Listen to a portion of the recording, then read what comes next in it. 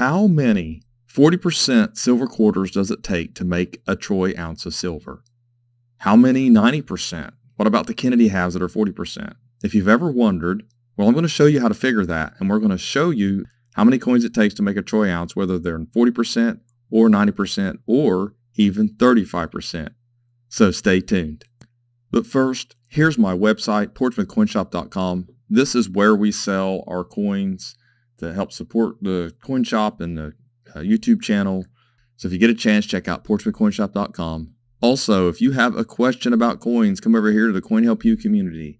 I have both links to both these sites in a pinned comment and in the description of every single video. So let's get started on this. So first off, we have a formula, and you have to know the actual silver weight. That's the ASW of a coin. And then of course, you know you're using one ounce to determine. So what you want to do, let's say this is 35% silver Jefferson nickels. Their actual silver weight is 0.0563. If you divide that by 1 ounce, it comes to 17.76. So it takes almost 18 silver war nickels with 35% silver alloy to equal 1 troy ounce or a silver eagle, the equivalent of a silver eagle. That's how you figure this, as long as you know the silver weight. Now, I have this I put together for everybody.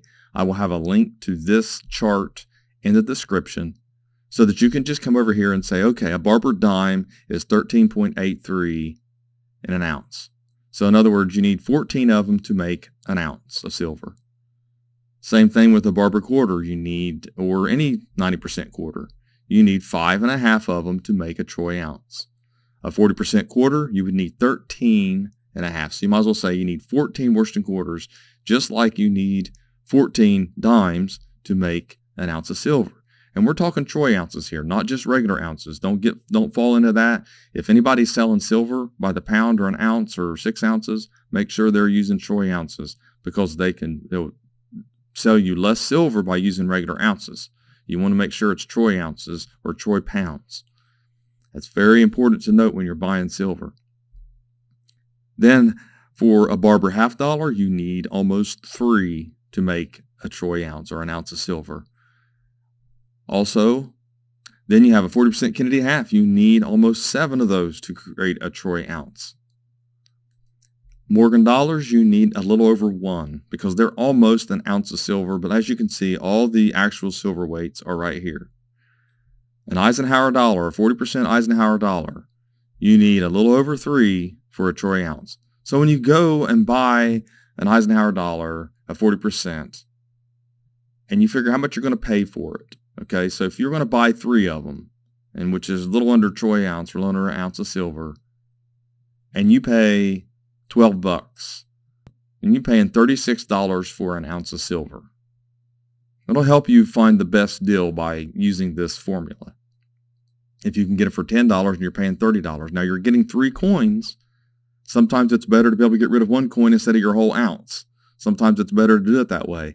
But you want to look at silver eagles, you want to look at the silver rounds and bars, and say, okay, if I've got to purchase this many 14 Barber dimes, do I want just 14 Barber dimes, or do I actually want an ounce of silver that's probably a little bit cheaper?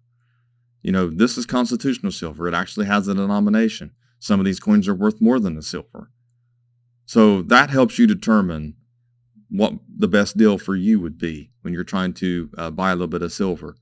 But this is what it is. I've got this chart here. I'll have a link in a pinned comment and in the description so that everybody can see exactly how many coins it takes, whether they're 90% or 40% or 35%, to make an ounce of silver. So I hope you found this as interesting as I did. I sat down this morning and put this chart together. A lot of fun figuring up how much is in an ounce. I did a video previously touching on this a little bit, but I didn't include the 40% or the 35%. And I appreciate the little email I received yesterday that kind of inspired me to do this video. So thanks for watching. Please share this video and subscribe to my channel if you like my content. And have a great day.